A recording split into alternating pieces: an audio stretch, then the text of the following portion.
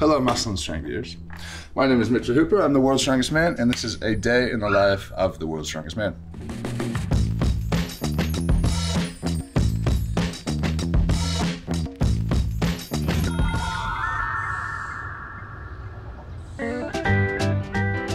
The priority for me when it comes to morning routine is just to get food in as quick as possible.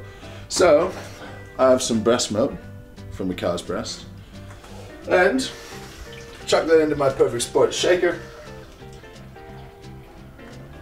Then I have a new love in my life, which is the Canadian maple. Aussie bites, which is just like little grain rice bites, or grain raisin bites. So I have 4 or 5 of these, and basically call it a morning. 2 1/2, 2 1 topper.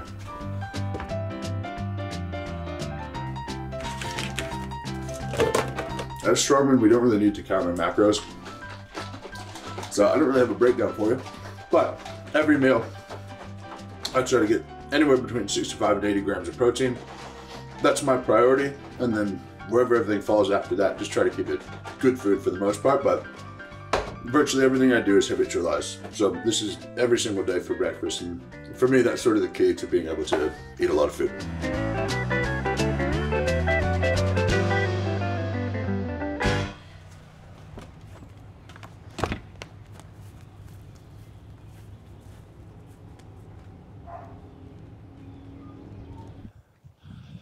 My career outside of strongman is really important to me because there's a finite time in which you're going to be world's strongest man. And a lot of people don't even get to be the world's strongest man when they try. Any day I could blow out my back, tear a pec, tear a bicep, my career could be over. And in the end, you need something to fall back on financially, which is one element of it. But another element is that I think you need a greater life purpose, and part of that has to be contributing to the world more than you're taking from it.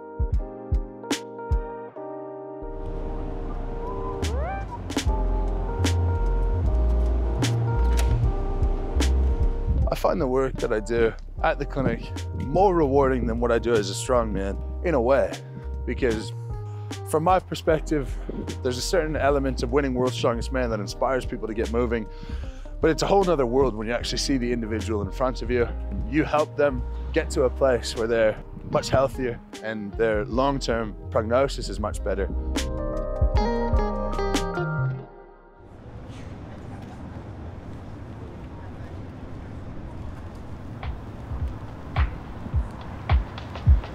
So this is Homestead Bakery, which is across from my clinic, and this is the spot that I come to for lunch every day. I come to for coffee at least twice a day. I'm massive on coffee. I actually probably have about 1.5 grams of caffeine a day, which is a bit of a problem, but sometimes you gotta do what you gotta do to get work done. So just to sort of broadly speak on how my approach to nutrition has changed over the years as an athlete. You know, earlier on when it was, you know, golf and marathons and football, really I just ate what I felt like eating. I struggled with a lot of weight gain after I finished football and before I started bodybuilding. That's sort of what started my interest in changing body composition. Going from then marathon running up through powerlifting, it's really the same. You want a high protein diet to be able to have your muscles recover. You want high calories. When it comes to marathon running, it's to fuel the training. When it comes to powerlifting, it's to put on some weight. And that's really just carried through strongman. And in strongman, strength is an element of performance, and being larger helps you be stronger. But the larger you are, the harder it is to do the events that require stamina and agility. So for me, I hit my protein goals, which are 330 grams of protein a day. I let everything else fall where it may, and I usually end up around 5,500 calories. And if you focus on getting good, high quality foods for the majority of the day, and you get your calories, you get your protein, your carbs, your fat, you're pretty good. When it comes to the bodybuilding side, it's a whole different world. But if you want to eat to be strong, you just need to eat enough. This is a turkey sandwich. I think it tastes really good. It's got a lovely garlic aioli, which you can't see behind the tomato. Tomato, spinach, some cheese, and then a nice salad on the side. Genuinely, my approach to nutrition is like good, normal food, an extra couple of meals, and an extra couple of protein shakes, and then we're all good to go. Hi, team. Hey! Valley girl come to work today. I'm trying to roast coffee. I was literally just like, where's Nick? Oh, do you need me? Do you want to move some things first? Yeah, yeah. I actually do need this one flipped over because I don't know what it is. Okay, sure.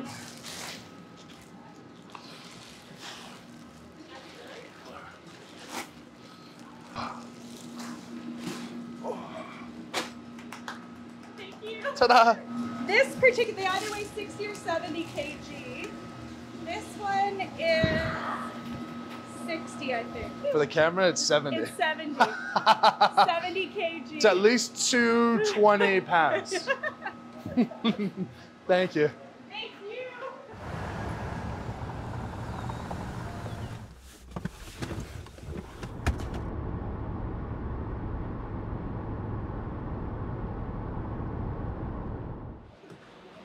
We made it. We're here at the gym. And it's time to get started, which means it's time for what I call the perfect rain, where I always dry scoop just because I usually forget a shaker cup. So you hit the dry scoop.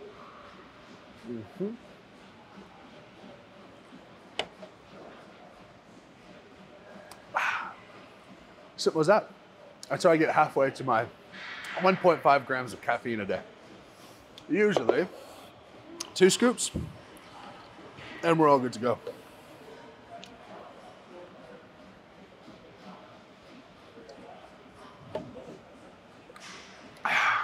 Let's do it.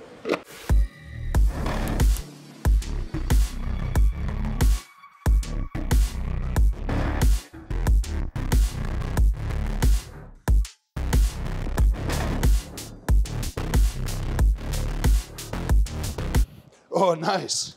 How good's that? Some protein bars and a bit of a Snickers protein bar. Just feeling hungry, feeling a bit lightheaded, so I'm gonna have a bit of a quick feed and we'll be good to go. So, rarely does this ever happen. I think it hasn't happened in the past 12 months, but I've lost about 7 pounds since Worlds, and sometimes a little bit underfed, getting lightheaded during workouts. High levels of caffeine don't help. I probably ate a little bit less today than I normally would. So having a couple of things mid-workout, say 500-600 calories, just to be able to get blood sugar levels up, get the stomach full, and just regulate things a bit before getting back into training would be good. I've got about a 20-minute window between sets that I'll be completely fine. I'm still sweating, I'll stay warm. And since I'm not doing very high volume stuff today, I'm not particularly concerned about eating mid-workout and having that make me feel sick. So this is the peanut butter sandwich of the day. We're gonna have some muffins. We already had our protein bar, protein balls.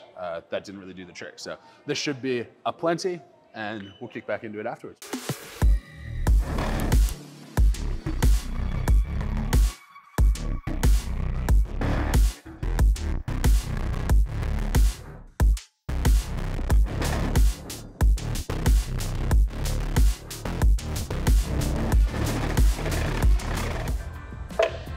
So I count calories for Mitchell.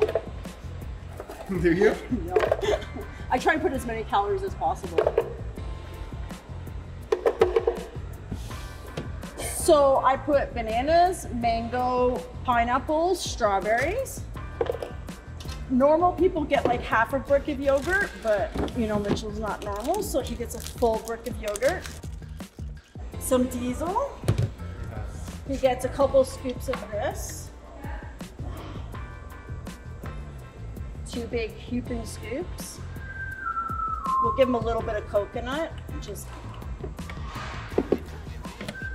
and then.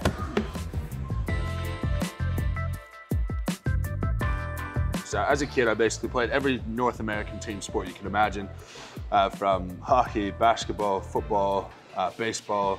I swam for a bit. I played golf at a really high level. Then going into university, I played football. After I was done football at university, I put on a bunch of weight and wanted to lose that weight and see if I could do a bodybuilding show. So I lost about 110 pounds to the bodybuilding show. Was very below average. Then from there, transitioned into marathon running. I just wanted to experience what high-level aerobic fitness was like. in pursuit of feeling everything I ask people to do in a professional capacity. I finished marathon running, I ran 3, best time was 3:24, which is probably about top 20%, good, not great. Went to Australia, and that took me to powerlifting, where I just happened to find a gym where guys competed in powerlifting. I did that for about 8 months. I won the national championship in Australia. Looked for something a little bit more athletic, and some of the guys at the gym did strongman. So that got me stuck into strongman. I did about 4 local shows. This is all in and amongst COVID. And I got a really lucky wildcard invite to World's Strongest Man in 2022. So I went there and I beat Brian Shaw in the group stage, which is the first time in 13 years that he had lost in the group stage. I ended up 8th, and then in subsequent competitions, I hit the podium every single show that year. There was 7 of those. And then now in 2023, I haven't lost yet. So I won the Australia's Strongest International, I won the Arnold Strongman Classic, and I won World's Strongest Man. And at this point, I've won the last 5 or 6 shows now. On a bit of a hot streak at the moment. It's been incredibly fast coming up in strongman. I started training it about 3.5, 4 years ago, but I think that varied athletic background has led me to have a lot of athletic qualities that benefit me in strongman and push me to be the best I could be.